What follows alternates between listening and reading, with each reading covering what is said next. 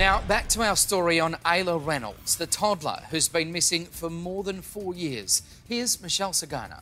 Matt, Ayla's mother tells me she believes the little girl's father knows a lot more than what he's sharing with police. And in a nasty, caught-on-tape confrontation outside the courthouse, she goes face-to-face with him. Justin, just look me in the eye so I can see her! A heartbroken mother's frustration erupts outside of a Maine courthouse. No, you care.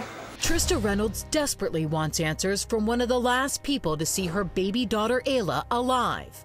Justin DiPietro, Ayla's dad. Justin, look at me. Ask him. You do want to look at me? But he's not talking. Do you remember this? Justin! What are you doing? Justin's mother, Phoebe DiPietro, even turning the tables. I am Ayla's grandmother, and I believe she's alive. And I am her mother. Slinging accusations that it was Trista who took this beautiful little girl. Yes, do you believe that she's alive, and tell us what you did with her?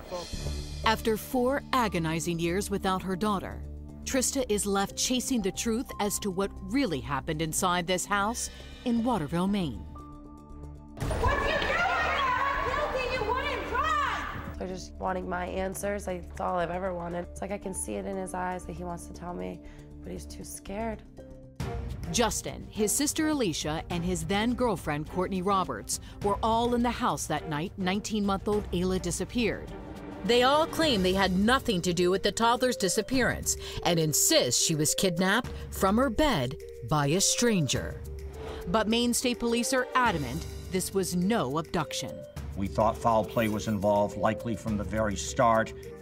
They say there's plenty of evidence, and it all leads them to one sad conclusion. Little Ayla is dead. Trista tells me detectives showed her pictures of Ayla's blood found throughout the house, in her bed, on her favorite doll, in her car seat, all over the basement where Justin was sleeping, and even on his shoes. I think seeing the pictures are things I'll never forget. It's kind of like when you close your eyes, it's always a flashback. Police still won't name a suspect, but Ayla's grandfather, Ronald Reynolds, says he's confident Ayla was murdered, and in several published reports, he claims the motive was money. 3 days before she went missing, he took out an insurance policy out on her. How much was the insurance policy for? $10,000. Trista says on the days leading up to her daughter's disappearance, there were troubling signs. Little Ayla's arm was broken in what Justin called an accident. And a number of news outlets have reported Justin began sending disturbing text messages to Trista. He sent messages like, you're never gonna see her again. And sometimes I feel like those were messages of like, giving me warning. Do you think that it was an accident, or what do you think happened?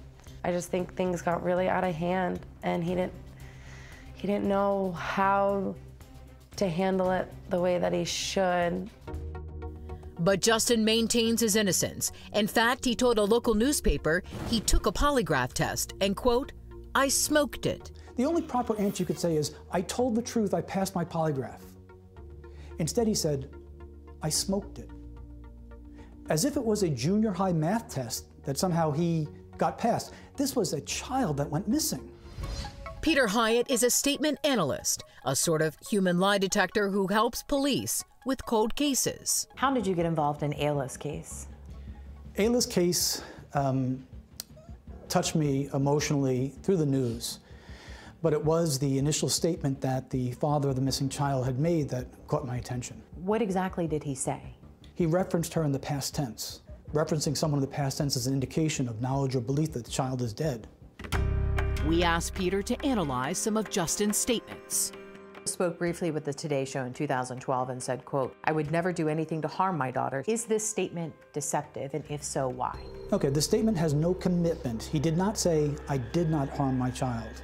He said, I would not. And there's a difference there. Peter says the most telling statement may be in that heated confrontation in front of the courthouse between Trista and Justin's mom, Phoebe. What she does is she challenged Trista, what did you do with Ayla? Then tell us what you did with her. But turns away knowing there's no answer to that. What we saw with Phoebe DiPietro was a bullying of Trista Reynolds.